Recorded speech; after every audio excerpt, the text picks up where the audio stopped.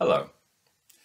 I wanted to send a brief message to thank everyone who supported my short story channel and my Got Away with Murder channel over the past year.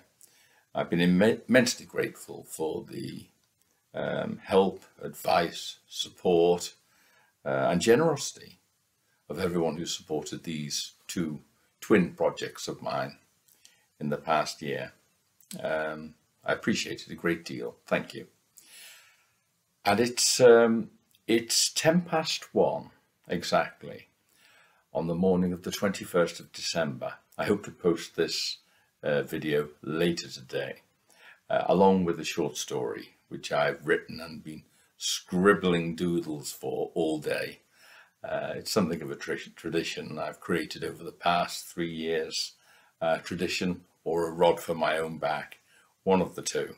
Today it's felt like a rod for my own back, but anyway, I'm doing it. So Merry Christmas and all the very best for 2024. Cooking programmes and fine dining seemed to be all the rage that year in Britain. Villagers the length and breadth of the country had become obsessed with gourmet food, cooking and preparing it in unexpected, weird and occasionally edible ways. Summer Penworthy, a village in the heart of England, was no exception to this fashion sweeping the country, and its inhabitants are a competitive bunch of people who pride themselves on their culinary skills. True, it is mostly of a steak and ale pie or steak and kidney pudding variety, but when a well-known fine diner, bon viveur, and acclaimed author of several cookery books, I refer of course to Roquefort Blenkinsop Fife, took up residence in the village, there was considerable excitement. He dined at the local pub one Saturday afternoon, and everyone was agog to see what the acerbic food critic, celebrity, and all-round know-it-all, who was known for his witty put-downs, would make of Mavis Hibbert's lunchtime fare. It was not favourable. He polished it off, though, wiped his mouth with an extravagant handkerchief, and then, with considerable distaste, and to the delight of those assembled, he pronounced it succinctly and with emphasis to be muck. This was in Mavis's hearing, and although his pronouncement was greeted with amusement by the multitude, Mavis was not amongst their number. "Why did you eat it then?" she demanded, glaring at Mr. Blenkinsop Fife.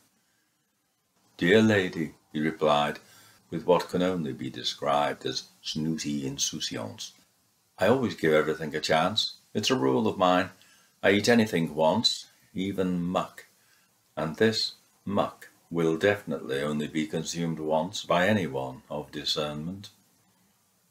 Mavis cleared the plates with more grace than she felt Mr. Blenkinsop Fife deserved, inquiring shortly, "Will you be wanting any pudding?"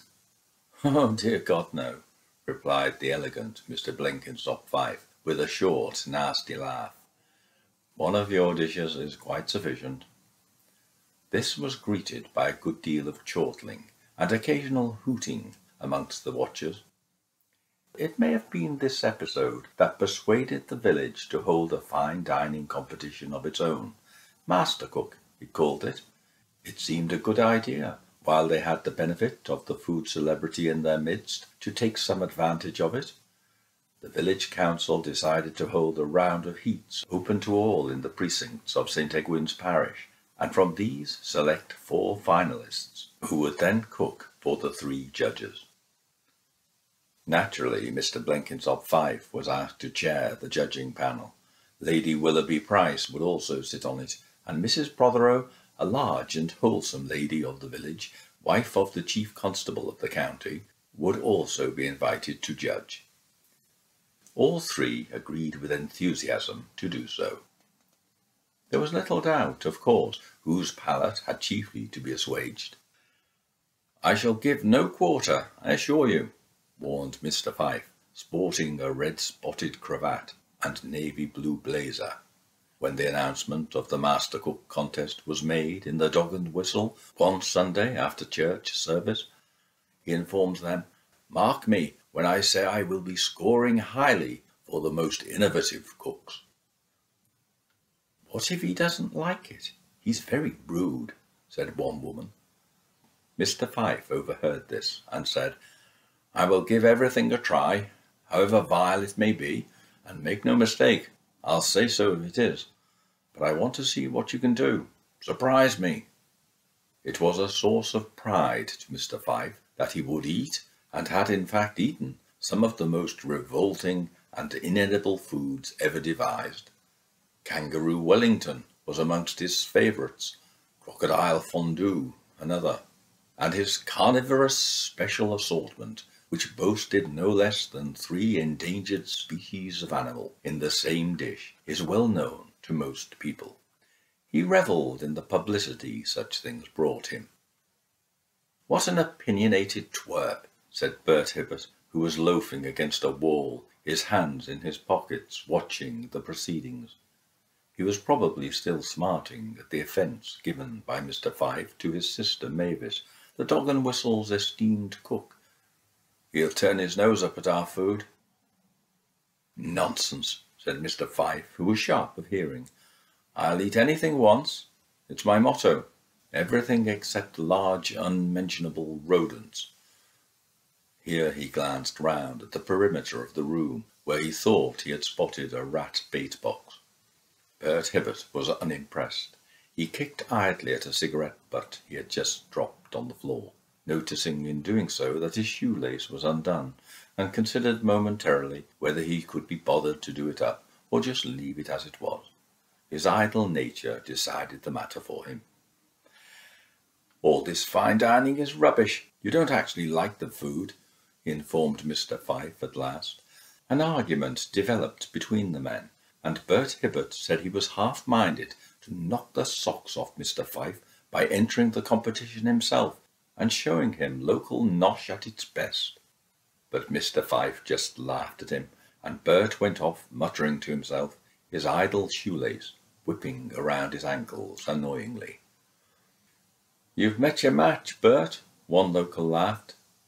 Mr. Fife was pleased to have triumphed so publicly over one of the native yokels. "We'll see," said Bert over his shoulder. "Anyone else want to take me on?" said Mr. Fife good-humouredly. "Mind you, I'm taking no prisoners today," he assured the delighted crowd. "You showed Bert Hibbert, Mr. Fifey," some admirer called out. Fife smiled. He did, didn't he? But the next day, Bert let it be known in the village that he would be entering the competition, and they should watch and see. He was going to cook some of the most gourmet meals the village had ever seen, he said. He would make this Fife eat his words. "I expect he won't eat your grub, Bert," some wit opined. Bert just said, "You wait and see." Bert told people he had set about honing his cooking skills, and had even borrowed a cookbook from the library, or at least his winsome lad, Bully, did so for him, though it is unknown whether he actually went so far as to open it. When questioned about it, he would only say, "It's all a load of hooey. Most of the stuff that Fife chap, or whatever his name is, eats is inedible. He just won't admit it." "You're an ignoramus," said Fife, when he was informed of this in the pub in Bert's presence. Bert looked at him uncertainly. "Ignoramus, is that one of your poor endangered animals you eat?" he asked. Rockerfort Blenkinsop Fife guffawed in a way which was not at all flattering to Bert Hibbert, and surveyed him with easy contempt. "You're just all talk," said Bert, at a loss for something to say, downed his drink and walked off. "Round 2 to me, I think," said Mr. Fife to the grinning bystanders. Even those who had no interest in cookery found it pleasant to see Bert Hibbert bested so publicly in this way. When the day of the cookery heats competition came, sure enough, Bert Hibbert was there. For the heats, members of the village committee were to judge the food. The top team of judges, which included Fife, would judge the final competition. The vicar of St. Egwin's, the Reverend Simmons, was in charge of proceedings, and there was an excellent turnout for the occasion at the village hall. But as it turned out, it was an event which caused some ill feeling in the village. There were 17 contestants who proudly presented their wares to the committee judges. Amongst the local favourites entered were Mrs. Craddock, the Women's Institute Village Bakery Champion, 3 years running, Mrs. Bywater, the local school domestic science teacher, and Mrs. Simmons, the vicar's wife, whose scones and hot cross buns were always regarded with much enthusiasm at village events. A less familiar figure, and a somewhat surprising entry to most, was Mr. Bertrand Hibbert, whose skills in the art of cookery had never hitherto been tested to anyone's knowledge. An idle sort of man, who kept chickens and loafed around the Dog and Whistle the rest of the time, it was difficult to see him possessing any of the skill sets required for success in the Mastercook competition. Yet in this preliminary round he boldly, outrageously, said some, entered his name as a contestant. He was in confident mood, too. It seemed exceedingly doubtful, amusing even, that he had the temerity to suppose he had a cat-in-hell's chance of winning. But his misplaced confidence simply served to enhance the villagers' amusement. He wouldn't get anywhere, of course, and his entry was remarked upon as being something of a comical sideshow amongst the more serious contestants. But of the 17 entries to the competition, Bert Hibbert astonished all challengers, indeed the entire community, by emerging as one of the 4 finalists selected to cook for the esteemed judges on Sunday the 23rd of August. Now it should be said that the matter did not go unchallenged by other contestants, and there was much bad feeling when Bert, who did not appear to know how to light the oven even, produced an astonishingly presentable 4-course meal, which was described as being of outstanding merit. But when it was learned that his eldest child, the lively and popular boy named Bully, had been lurking in the grounds of Lady Willoughby Price's residence earlier that evening, and that her ladyship's chef complained that the meal he had prepared for his employer and her guests had gone missing from the kitchen, well, it can easily be seen how people might be tempted to jump to the wrong conclusion. But as the vicar pointed out, some of the accusations made were unsubstantiated and quite out of keeping with the good-natured spirit of the contest, and in any case there was nothing to be done about it. Bert Hibbert was one of the 4 finalists selected for the Mastercook Summer Penworthy contest. It was inevitable, perhaps, that the community, which had little love for Bert Hibbert and his family, regarding them as petty, dishonest folk, should close ranks against him, and they put measures in place to ensure that there could be no opportunity of any further skullduggery in the final itself.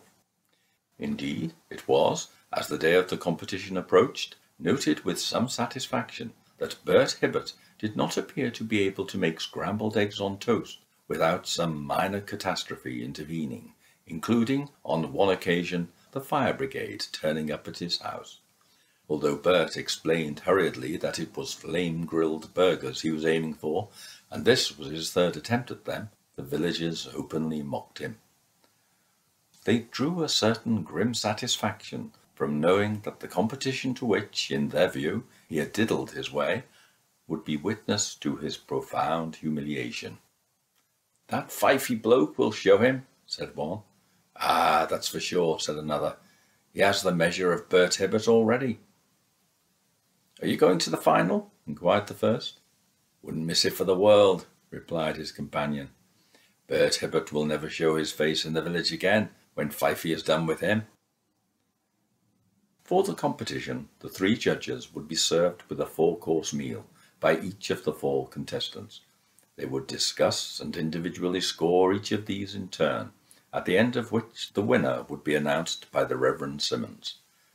The arrival of the judges was greeted with considerable excitement by the assembled crowd, and a huge banner proclaiming the Midsummer Penworthy Mastercook competition was draped across the entrance to the village hall for the occasion. Most eyes were on Rocafort Blenkinsop Fife. He was the man to watch, all agreed, and there was an excited anticipation to learn with what withering comments he would demolish Bert Hibbert's dishes. Of course, Fife was a man known for his willingness to try the most exotic combinations. His Badger Delight and l'escargot à la mode were award-winning dishes. It was often said of him there were few things he wouldn't try. In fact, he boasted of it, except, of course, any form of unmentionable large rodent. That went without saying. He had a lifelong horror of such creatures, but it was obvious to all that Bert Hibbert had no means of exciting such a sophisticated palate. And Fife was already in an irritable mood, because the committee had misspelled his name with a capital F on the banner, rather than the dignified double lowercase f, which is, of course, the correct spelling, and had been, as he pointed out, since his ancestors brought their pedigree of fine dining acumen across the Channel sometime around 1066. However, he set this aside, and in a brief speech to the contestants and for the reporter of the Summer Penworthy Chronicle, Fife said the judges looked forward to the offerings of the contestants and would be rewarding innovation in particular, and people who were willing to push the boundaries. "We don't want to see people turning out the same old stuff," he informed them. "Too long has Britain lagged behind our continental rivals in the sphere of foodery. Challenge us. Challenge our taste buds. We want to see a new spin on old dishes." This short speech was received with enthusiasm and applause by the audience gathered and packed tightly into the village hall. Bert Hibbert looked satisfied on hearing this. He nodded to himself sagely throughout. Others whispered and snickered. The Reverend Simmons, beaming to see his parishioners about the Lord's work in this spirited competition, put the competitors under starters' orders, and the competition began. Course 1 came with high expectations. It was the starter, and those assembled in the hall sniffed the air in eager anticipation as the first contestant appeared from the kitchen area. Mrs. Jameson's egg on toast with a garnish of parsley and a knob of butter was regarded as a worthy effort, but perhaps not sufficiently exciting or adventurous enough to score highly in this round. The same could not be said, however, of Bert Hibbert's first effort. His soup, consommé à la Française l'enfant, was regarded as something rather unpleasant by the judges. "What is it?" demanded Fife, with obvious distaste. "It's my own dish," said Bert proudly. "It's got those scargots you like in it." Mr. Fife gave a little snort of derision at this. "I hardly imagine your scargots, as you call them, will be suitable for my palate," he said. "Well, you won't know if you just play with it," Bert retorted. Fife ran his spoon through the gloopy, somewhat slimy consistency of Bert's starter. He said the consistency was thick, and he preferred something lighter as an appetizer. Bert Hibbert was undeterred by this initial criticism. "The proof of the pudding is in the eating," he said doggedly. The three judges regarded their soup dubiously. Of course, they were loath to admit any squeamishness on their part over the dish, and Fife was known to regard squeamishness as being the province of ordinary folk without discerning, educated palates, something he prided himself on being in the possession of. Mrs. Prothero and Lady Willoughby Price pulled extraordinary faces at the smallest sips of consommé à la Française l'enfant. They felt themselves unwilling to go further than this, but Fife, who considered his professional reputation to be at stake, as well as being unwilling to allow Bert Hibbert to claim any public advantage over him, scooped up a moderate-sized spoonful of the offending consommé and tasted it. Mrs. Prothero pointed out two oblong delicacies of some unknown origin which she discerned in the bowl, and which caused considerable excitement and some comment amongst the spectators. But Fife, who was not wholly attentive at the time, took a further spoonful of the consommé Français l'enfant, and partook of one of the oblong delicacies, which, as it turned out, were not l'escargot at all. "These are not l'escargot," expostulated a red-faced and clearly discomfited Mr. Roquefort, Blenkinsop Fife.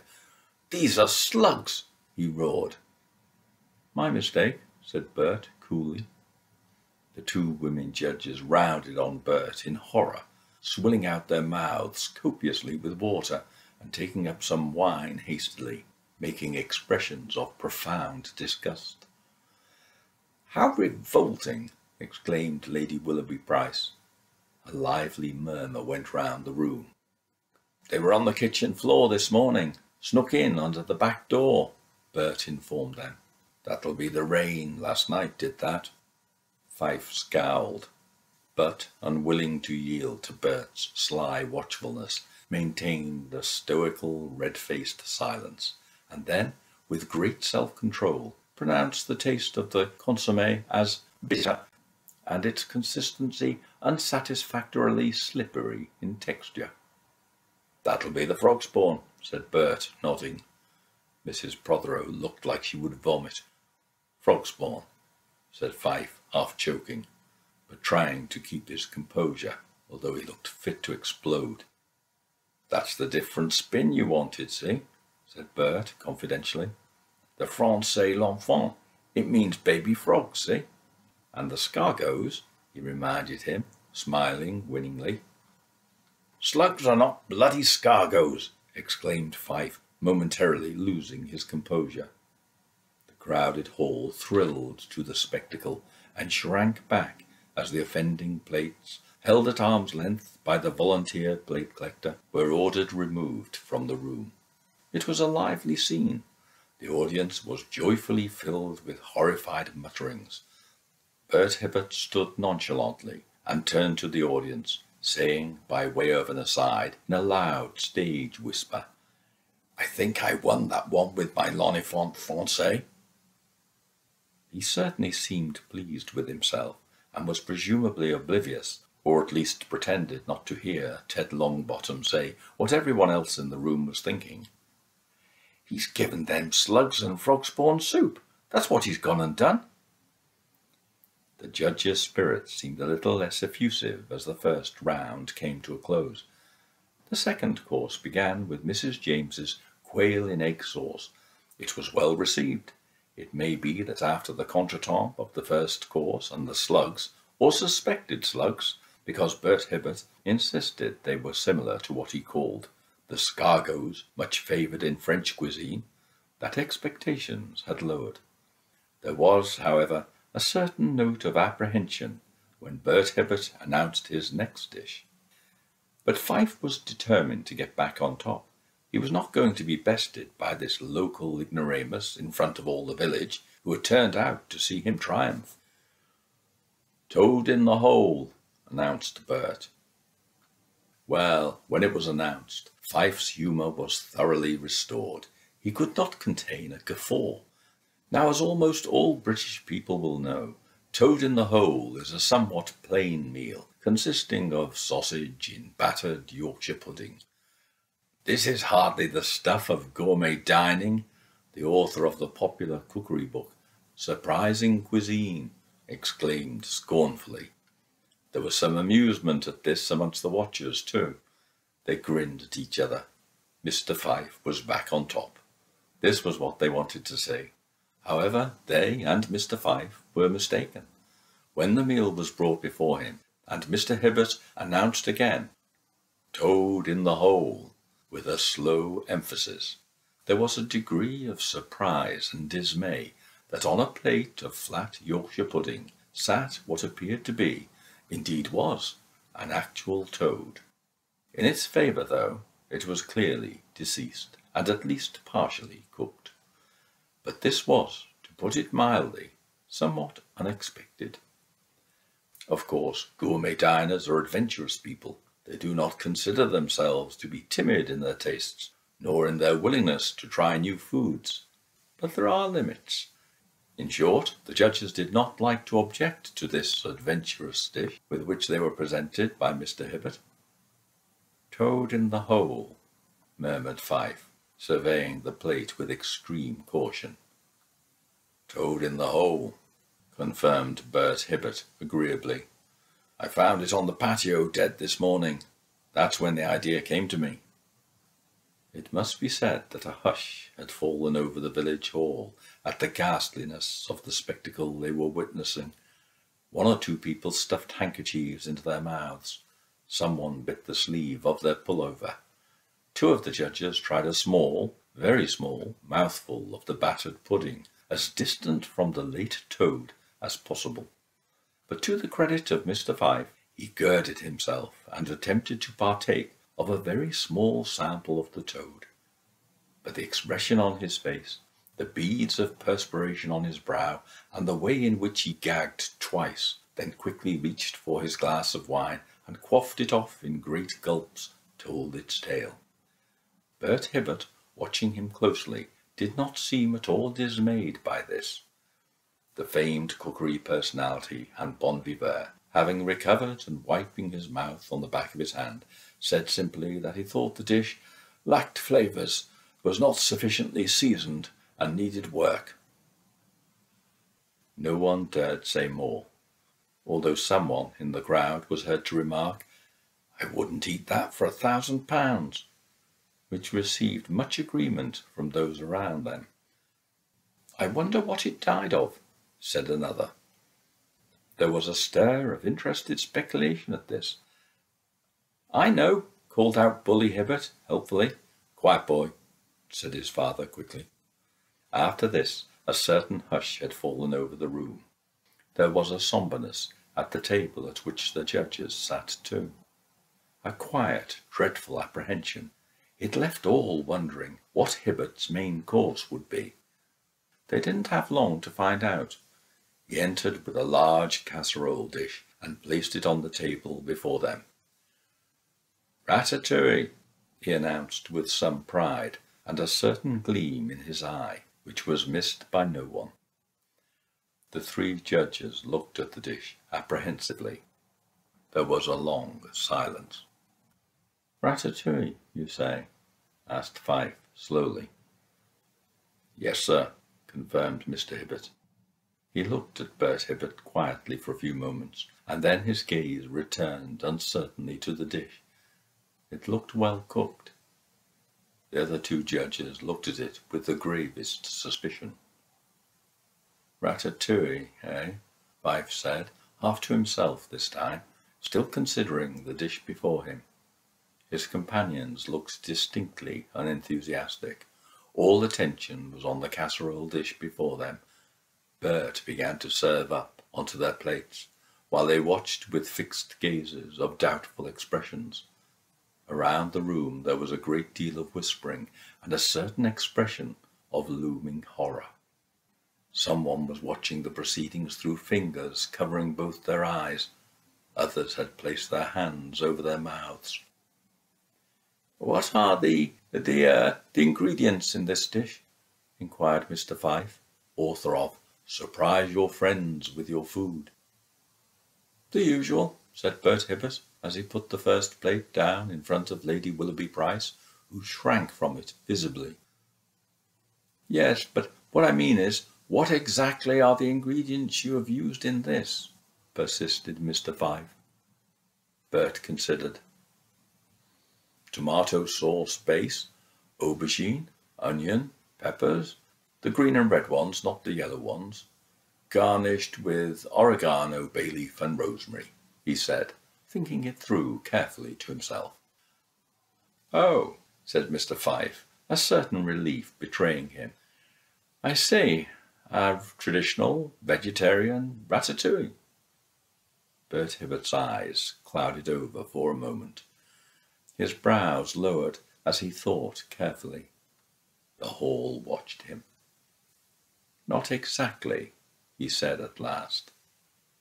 The celebrity judge looked at him sharply.